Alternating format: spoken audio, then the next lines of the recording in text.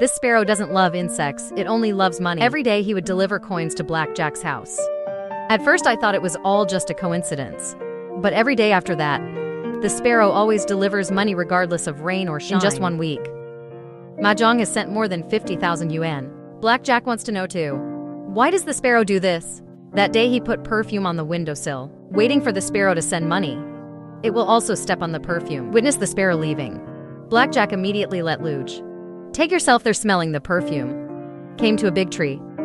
Sure enough, I saw the sparrow that brings money every day. In order to find out the situation, Pinocchio climbed up, only to find that there is another injured sparrow here. Blackjack thought it was a sparrow asking him to treat his lover, but Pinocchio said, someone has already treated his wounds. I also saw a bottle of medicine in the bird's nest. He wanted to reach out but was caught by a sparrow. Fortunately, I got the medicine bottle. Go to a nearby pharmacy. The shopkeeper told him, if these were a boy before, to buy a sparrow. After that, the pair of sparrows also trusted him. It will always stop on his shoulder. It also made me very impressed with him. I learned that the young man was working nearby, delivering newspapers. Blackjack also came to the place where newspapers were distributed. The person in charge told him, the boy has not been here for a long time because of illness. But he didn't know the boy's address either. But I'm sure the boy lives nearby. Blackjack decided to go door to door asking. But after asking many people, there was no result. This suddenly reminded Blackjack, since the sparrow is so smart, that would allow him to take him to the boy.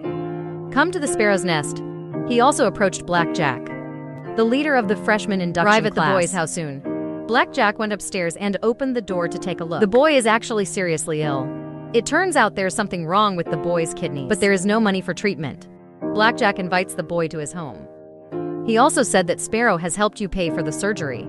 Arrive at Blackjack's house and prepare to start the operation. The boy also told his story with the sparrow. I found the word hurt when I was delivering newspapers earlier. Sparrow feels that he is pitiful. Just use the money from delivering newspapers to treat him. Outside the house is his husband looking at him. Over time, the two sparrows became his friends. But after discovering that there was something wrong with my body, I go to see them less and less often. I thought he had forgotten me. But Pinocchio told him that the sparrow has been sent to the doctor. A lot of money for your treatment. Let him see a doctor with peace of mind. Blackjack also felt the sparrow's heart of repaying his kindness, determined to cure the boy. The operation will begin soon. Of course, for Blackjack. The boy's illness is a piece of cake. Blackjack also let the boy rest at his home. But every day after that, the sparrows are still holding money in their mouths, delivered to Blackjack's window. Sometimes to pick up money.